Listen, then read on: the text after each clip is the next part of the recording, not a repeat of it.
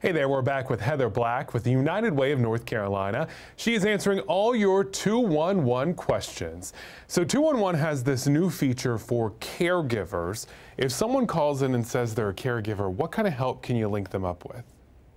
So with a partnership through AARP, who's provided some additional funding to 211, we have staff who've received some special training and the kind of resources and information that a caregiver might need. So anyone who calls 211 and identifies as a caregiver will be connected to some special staff called navigators, and those navigators will be able to provide them with caregiver resources special for caregivers.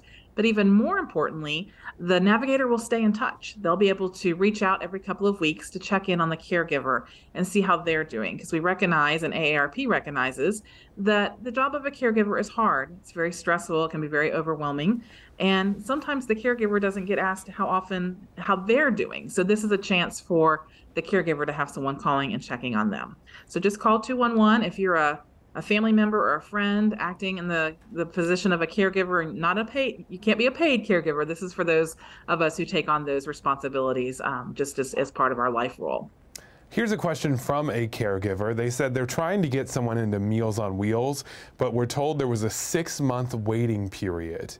Is there any way around that or another organization you'd recommend? So yeah, I would love for them to call 211. Meals on Wheels is a great organization, and I would imagine they may be overwhelmed, but please call and talk to our navigator, and let's look and see if there's another meal delivery organization in your community that we can connect you with. So call 211 and ask to be connected to the caregiver navigator. How many different organizations do you guys work with that you can refer people to?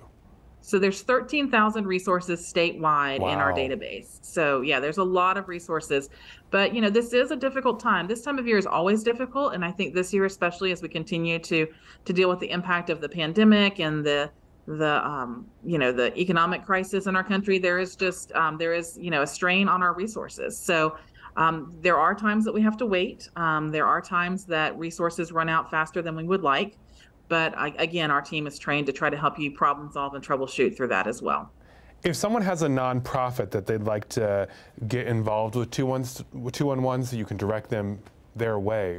Yes, thank you so much. That's a great question. So if you go to nc211.org, which is our website, which you can also go there if you're someone who needs help, because we have our database of resources accessible there. But for those who represent nonprofits, at nc211.org, there's a tab at the very top that says Agency Professionals. And you can fill out a form there to submit your organization to be included in the 211 database. And our team of resource curators will review that and then do whatever they need to do. They may contact you to get some more information, but they'll work to get you included in the database. By far, the biggest issue we hear about at the TV station are people having problems with their landlords, their rental properties. Can 211 help with that stuff? Sure, there are legal resources. Legal Aid of North Carolina is the primary legal resource in North Carolina.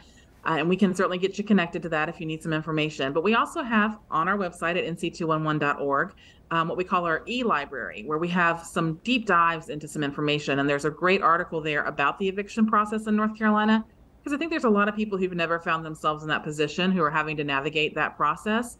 So if you go to nc211.org and click on resources, you'll find our e-library, and you can find a document there about the eviction process. How many people call 211 every day? So every day, I think it's about just under 1,000 every day statewide. We have 2 call centers, so it comes out to about 150,000 or so a year. Weekends are slower. It varies. Mondays are our busiest day of the week, so it does vary. But around average, we come out to about 150,000 calls a year. But we have more capacity. We are there to help you, and we want you to call us. Well, thank you so much for being such a great resource for our community. Do not forget that number in case you ever need it. It's pretty simple, 211.